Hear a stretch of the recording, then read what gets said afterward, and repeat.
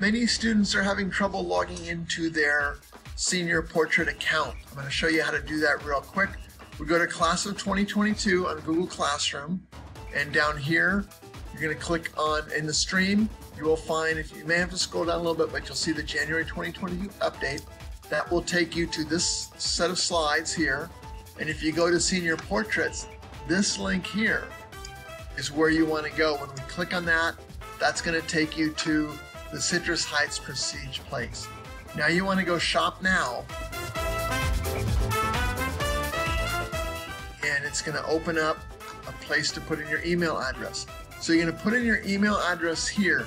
On the next one, you go Continue.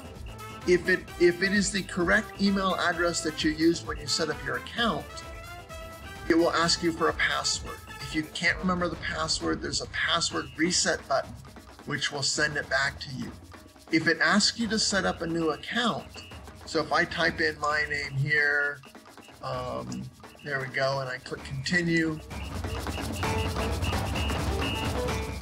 it will ask me to set up a new account. That means you used the wrong email address. Maybe you used mom or dad's or something. So if you get create an account, you don't want to do that at this point if you've already had your pictures taken. You don't need a session ID or anything like that. So I go back here to the home page. I type in an email address, and then you enter your password or click Lost Password.